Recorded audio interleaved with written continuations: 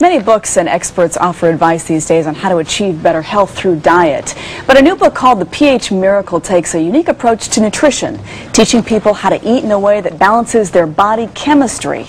It was written by Dr. Robert Young, a microbiologist and a nutritionist, and his wife, Shelley Redford Young, who is a chef. Robert and Shelley, good morning. Nice to see you. Good morning. I should say, first off, tell everyone that I actually wrote the foreword for your book. You asked me to do that. Thank you so much. We met about 10 years ago when you first started this plan. So tell me first off, tell everyone, what is the pH Miracle? What does that mean? Well, the pH Miracle is about changing lives and saving lives. It's a revolutionary scientific medical approach, a new idea, a new theory about how to, well, the theory is one sickness, one disease, one treatment, which is revolutionary, that disease is an expression of states of imbalance, that how we feel really has to do a lot about balancing our internal terrain.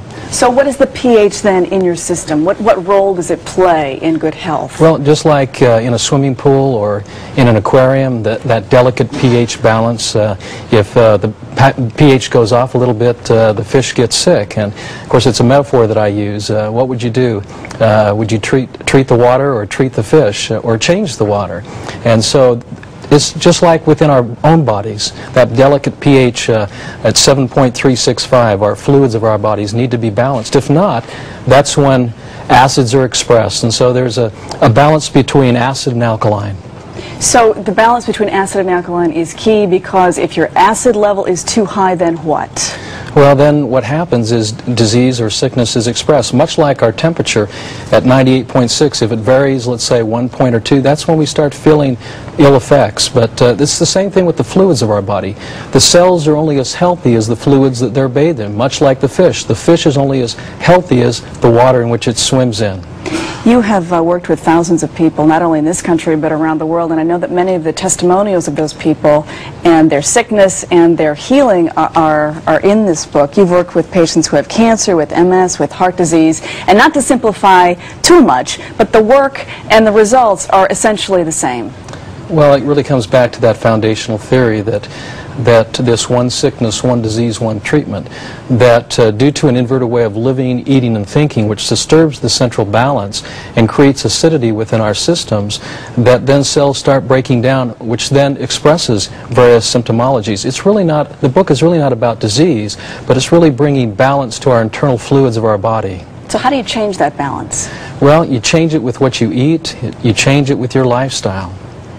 Foods that are less acidic would be what? And I should turn to Shelley for that answer. Right. Foods that are less acidic would be considered alkalizing. So we're going to go straight to the garden, first of all, to plants that have the molecular structure like our own blood. So the greens, anything that's dark green, leafy, that's where you want to base your diet from, those great hydrating, alkalizing vegetables. I have a list of foods that your plant avoids. Right. Pork and chicken and beef and dairy products and high sugar fruits, starchy foods, mushrooms, condiments. That about covers everything in the refrigerator, doesn't it?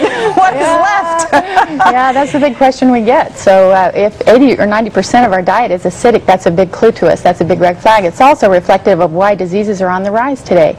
So it helps us to know which way to go, and that's, again, back to the garden, back to the greens, back to God's butter, avocado, you know, those types of things. You mentioned the 70-30 rule. Right, 70-30. Our earth is 70% water, 30% matter. My body is 70% water, 30% matter. So I teach people to build their plate the same way.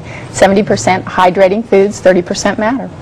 We've talked about the increase in obesity in this country, right, and certainly diabetic conditions that are on the rise as well. You say this is all related to that. Body chemistry, looking at body chemistry instead of calorie counting is so important. It's related to an over-acidic lifestyle. That obesity really is not about fat, it's about acid. And so when I see an overweight person, I don't perceive them as obese per se or fat. I perceive them as over-acidic. The body retains fat to bind to acids. It's a protective mechanism. It's a preservation mode that the body goes into to try to preserve and sustain and maintain the integrity of the internal organs. Tell me about your favorite testimonial. Your favorite story of a turnaround. There are many of them in here. Well, serious diseases. One of my favorite is a woman from Dallas, Texas, who's been diabetic, type 1 diabetic for 23 years. Within 30 days on this program, she is totally and completely off insulin, and she was taking 120 units a day, and she is now diabetes free. Her pancreas is now functioning. There are many stories like that, including type 4 cancers and all the rest of it. Exactly, right. It's an interesting idea. You have to go into it with an open mind, I guess. Amazon.com has put you on its hottest new book list, Yeah. so that's terrific. Congratulations, Thank Dr. you. Robert Young and Shelley Young. It's nice to see you. Thank you. Thanks so much.